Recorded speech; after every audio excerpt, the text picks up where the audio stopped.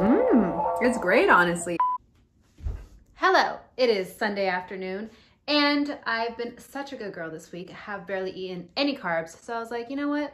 I deserve a treat. So I found this recipe on a keto lemon cheesecake smoothie, and I was like, bruh, I need to try this right now. So I literally went to Whole Foods, bought all the ingredients, and I was like, why not try this together? So welcome to my kitchen. Let's go over the ingredients and get into this. All right, so a 1/4 cup heavy whipping cream. Again, I'm using this brand from Whole Foods, Skytop Organics, and it is delicious. I highly recommend it. It's more farm to table than the other brands.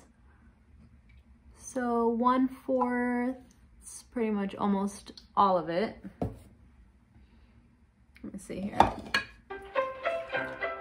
Next up, 3/4 cup cold water. So I just put some water with ice in this cup.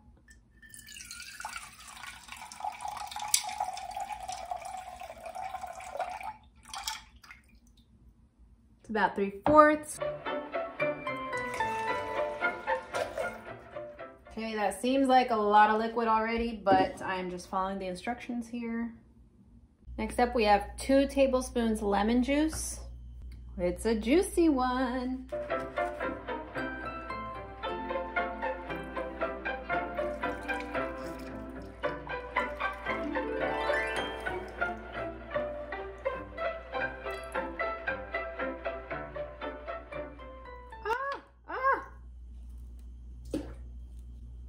Wow, I like spilt half of the juice on the table. It is also asking for a teaspoon of lemon zest, and I don't have one of those graters, so I'm just gonna use this to peel the lemon, and then I'm gonna just chop it up into little pieces.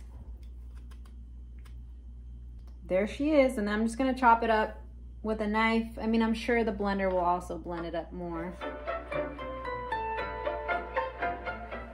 Next is gonna be a 1/4 cup cream cheese, but the cream cheese is marked, so I'm doing 2 ounces, so it's very bright, but I'm just gonna do like a little sliver of cream cheese, 2 ounces.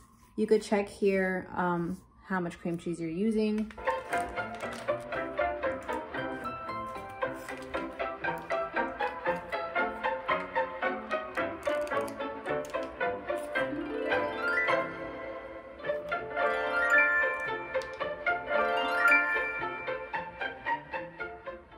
Recipe also calls for 2 tablespoons monk fruit sweetener. Now this is great because it will still make the smoothie keto. I don't know how I feel about monk fruit, so I'm gonna start with 1 tablespoon, and then if it needs another one, I'll put that in later. 2 tablespoons of collagen peptides. This is the brand I use, and I love this brand. It is grass-fed and pasture-raised.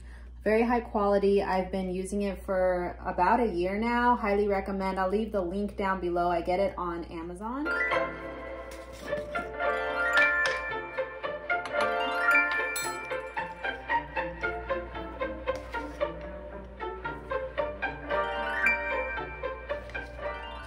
So 1 to 2 drops vanilla extract. I don't know what a drop means. Like, how much is a drop supposed to be? I have no idea. But we're just gonna throw in a little bit. This is the vanilla I got from Whole Foods. It doesn't have alcohol in it. Some of them do. I don't know what that means. I feel like it's a little sus. So I went for the ones without alcohol. They also cost more. All right, the ingredients are in. Don't forget to put the cap on.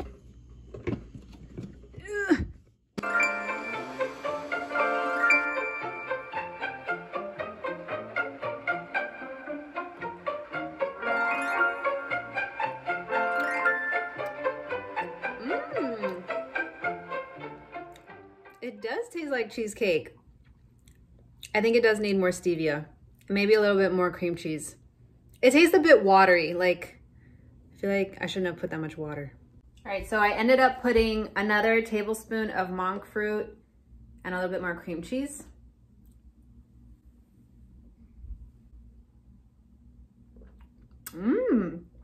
It's great, honestly. It's actually, it seems like it would be heavy because it's like cheesecake, but it actually feels like a really light, fun smoothie, like dessert smoothie. I'd just say it's a little watery, but I put in what the directions said, but it's like way too watery. And I don't think I want to put ice because the ice is just going to make it more watery. So I think I'm just going to leave it like this.